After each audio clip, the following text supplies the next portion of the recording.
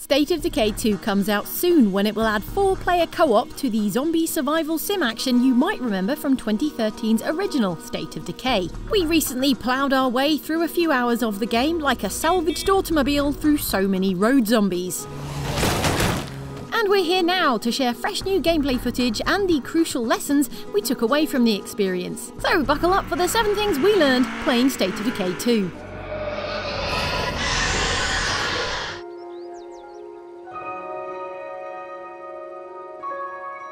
State of Decay 2 is a zombie survival sim in which you control a group of survivors, manage their makeshift settlements and explore their world, and when someone dies, they're dead for good.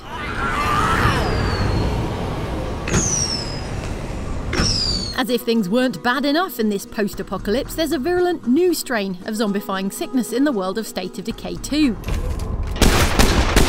This is known as blood plague. And as if zombies weren't already freaky enough, zombies which carry blood plague have glowing red eyes, like the Terminator or me during hay fever season. Being nibbled on by such a zombie will fill a survivor's blood plague infection meter until they become fully infected. Oh no, no way am I catching this blood plague bullshit. At this point, that infected survivor in your base is a ticking time bomb. Or should that be, ticking time zomb, with a limited time before they start chowing down on your settlement dwellers instead of their allocated food rations. I need to get rid of this plague shit, or I'm fucked. In the face of such a situation, you'll have to decide what to do with the unlucky victim. No, I'm fine, really, just vomiting blood. Nothing to see here. If you've set up an infirmary in your base, you can send the patient there to slow the infection, or you can cook up a cure if you have the right materials. But if it's too late for that, you're left with the painful decision over what to do with this plague haver. You have the option to spare them, exile them from your community, or, quote, euthanize them. In our case, the most merciful thing to do was put Isabel here down like Old Yeller, if Old Yeller had zombie plague instead of rabies. Spoiler. Or we thought it was the most merciful thing to do, except it turns out here euthanize is a euphemism for execution next to the community vegetable patch. Wow, grim. Hey, could someone clear Isabel's corpse away? This place is a mess.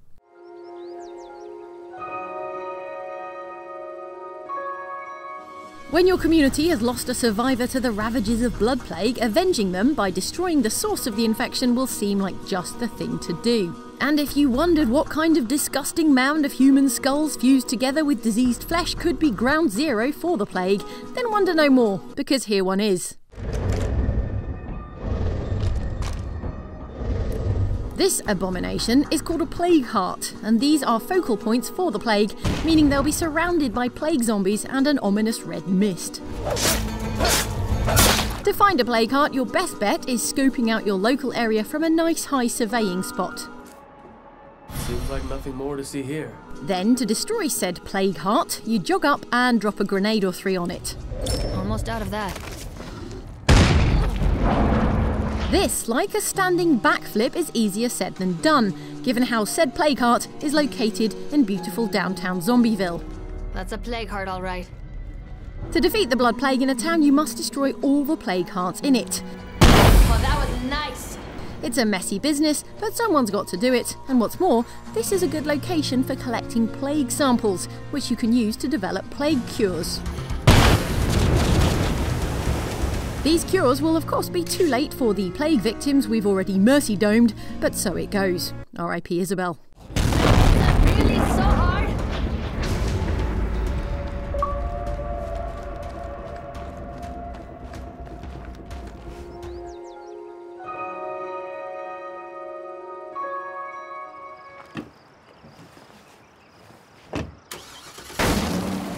Driving is still very much the best way to get around the map in State of Decay 2, because however much you enjoy a jog, your stamina will only get you so far. I can't keep doing this. And most importantly, only then can you smash up zombies with your car. State of Decay veterans will remember the satisfying splat of a zombie roadkill. Though newcomers be advised, vehicles have finite durability and will take damage from ramming enemies. So, curb your enthusiasm or get good at mending mangled fenders. Better yet, you should master the art of a well-timed car door opening such that you can lethally swipe baddies as you drive by. Nice! And if you're cruising around in State of Decay 2's new online co-op, your co-op buddy can ride shotgun and take care of door duties on the other side of your battle wagon.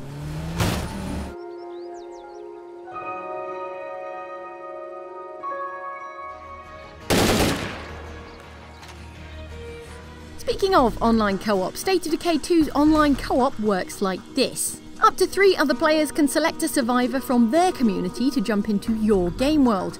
Then, in your game world, all of you join forces to explore and scavenge as a co-op survivor super team. Hey, stench farm. In our experience with the game, you don't have to look far to uncover precious resources to supply your base. Well, it's something. You'll find goodies in just about every shack and shed you come across. I love when I find something good. However, your backpack inventory space is strictly limited. There's no room for that. So, the more the merrier on a co-op scavenging run. You can watch each other's backs while you cooperatively ransack your containers of loot.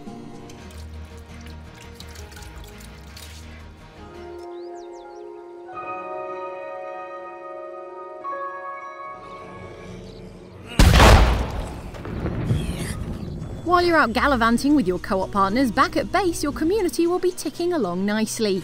Or alternatively, if you've done a terrible job of looking after the place, I've dropped off some goodies. they'll be trying to eke out an existence in the face of supply shortages and an imminent plague epidemic.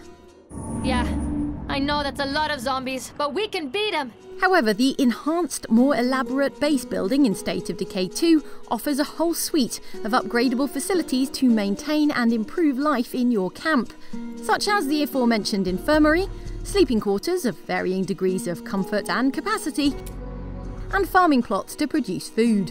Meanwhile, as you're out in the world, you'll encounter friendly but friendless lone survivors. I'm so glad you're here. You might invite this solo survivor to join your burgeoning burg. Hey there. Maybe it's because you're a nice person, but more likely it's because their skills show they're an amazing chef who could feed your community, for example, or an accomplished fighter who could kick a zombie's head clean off. Thanks, I appreciate it. Follow me. I'll show you your sweet digs. And all that sounds fine and wonderful, except recruiting new survivors means a bigger population, which requires more resources, and not only that, bigger settlements with more facilities generate more ambient noise. Guys, I think we've got a siege building up. As your base grows, the hubbub increases, because apparently no one checked their community notice board for the memo that said no loud talking for the foreseeable future or band practice.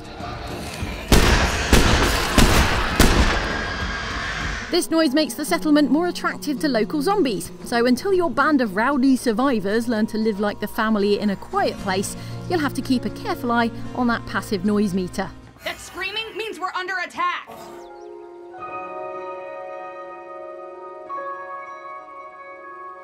Between managing your inventory, monitoring morale, and avoiding being eaten by the ravenous undead, things can get overwhelming in State of Decay 2 pretty quickly. So you might be tempted to hit pause every now and again just to catch your breath, or make a sandwich, or ruminate grimly about that time you had to euthanize Isabel. Well, as was the case in the previous game, just because you're taking a break doesn't mean the zombies are.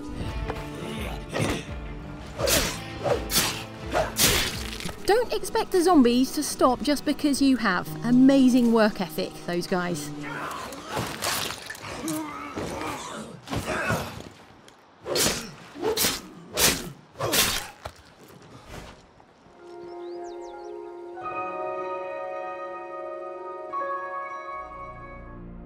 Maintaining morale in the apocalypse is a tough task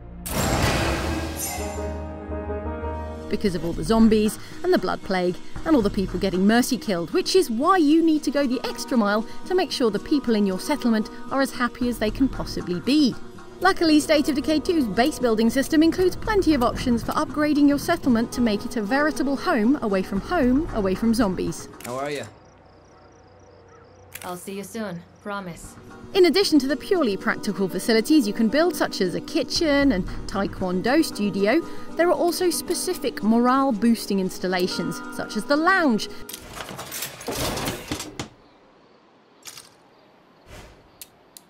where you can schedule breaks for your weary survivors or hold a games night. That'll be fun. Attendance is mandatory. Upgrade the lounge, however, and you also have the option to turn it into a makeshift cocktail lounge with just the addition of several gallons of scavenged medical-grade ethanol. Now morale is great because everyone's too drunk to remember that zombies are a thing. You're welcome. Those were some of the key learnings we took away from a session with State of Decay 2, which we are looking forward to playing properly when it comes out on Xbox One and PC on release date 22nd of May 2018. Are you up for some State of Decay 2 zombie survivalism? Let us know in the comments, would you kindly, and please do drop us a like if you liked the video. Also, subscribe for more State of Decay 2 action, why not? And thanks for watching, we'll see you next time.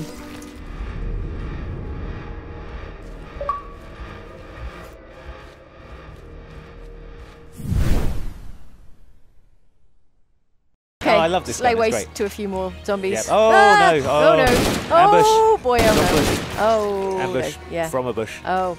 If I've learned nothing else about the zombie apocalypse, Andy, is that things go sideways really fast Yeah. in State of Decay 2. Except for cars. They don't go sideways fast. No, or anywhere at all. fast. Yeah. Because they're Let's rubbish. go. I've All right, got a let's bad get these. feeling.